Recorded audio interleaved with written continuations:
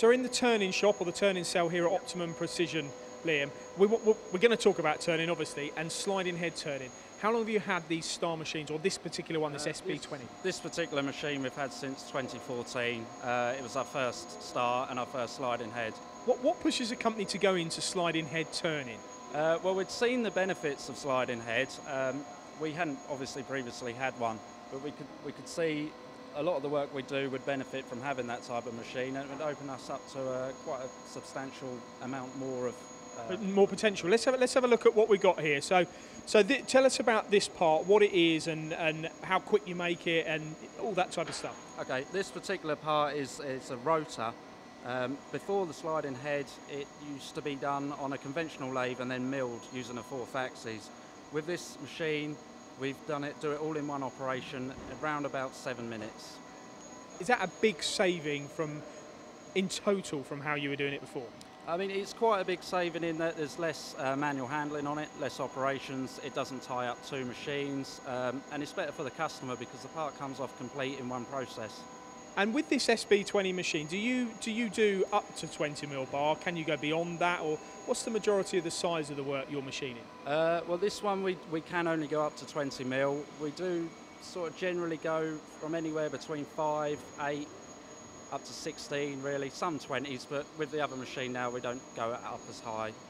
And when we talk about sliding head turning, what sort of impact has it had on the company since you've been in this arena?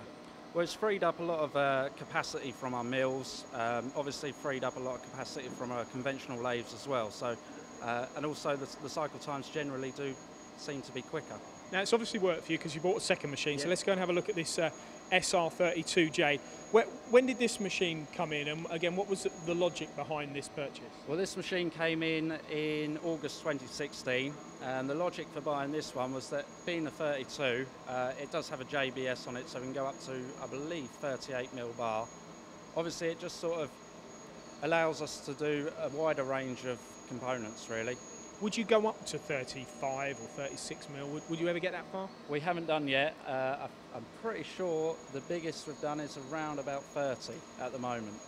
Okay, now with this sort of machine, you're looking at reductions or removing material and getting parts off quicker. With that, there are cycles like balance turning. Do you do all that? Do you get the best out of the amount of tools you've got in the machine? Generally, we haven't done any balance turning yet, I believe. So it's only been here for around about 6 months. So we are continually training our programmers on that, and it's something that we can look for in the future.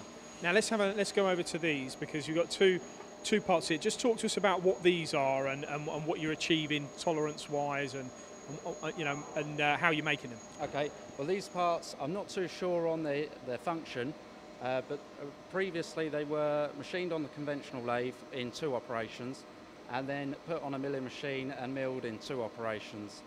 With this machine here, the 32, they're done in one hit, and I believe there's around about a 30–35% reduction in cycle time on them.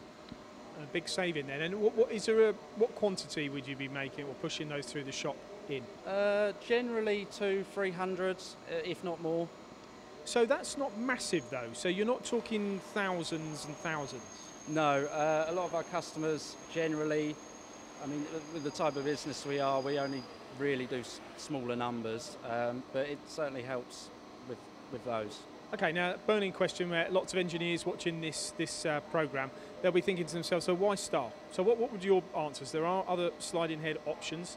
Star's obviously your machine of choice, and there's got to be a good reason for that. So what is it? Well, to be honest, I've had sort of previous experience with Star. I know they're a good machine. Everyone that I know that's used them or had them before, compliments them.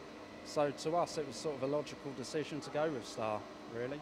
And are you running these on neat cutting oils, or are you running on coolants? What's your method of coolant choice? Neat cutting oils on those, yeah.